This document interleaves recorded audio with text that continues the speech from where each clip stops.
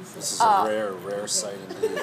My wife cooking. The indigenous female cooks. Never. Using her tools to prepare fish. I gotta tell you, that looks really good, guys.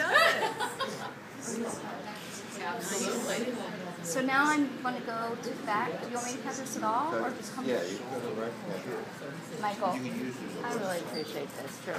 Because my husband is going he's on a high right now, just even watching this. Now this is already cut, but the bone is on top, so okay. Let's, so Now I what you're gonna should do start is back you're up gonna get here. back- Yeah, you're going to go right around. Should I start this way? No, Go I'd down? start right at the tail where you were cutting. Yeah. And then you're going to use your bone. What? Have been slit down the bottom. That's where the guts. entrails- The what? Guts? Okay, so you've taken Yeah, that's been removed. God spared us that. So if we were to get a fish. Nice one.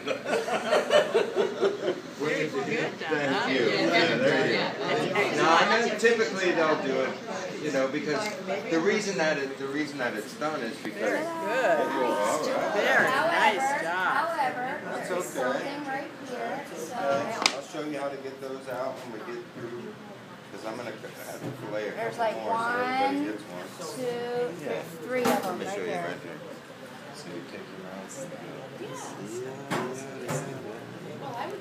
Very nice. So now we and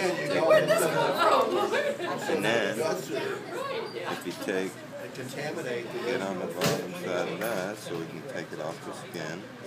You want to get as close as you can to the skin. Ta-da! This is my fillet.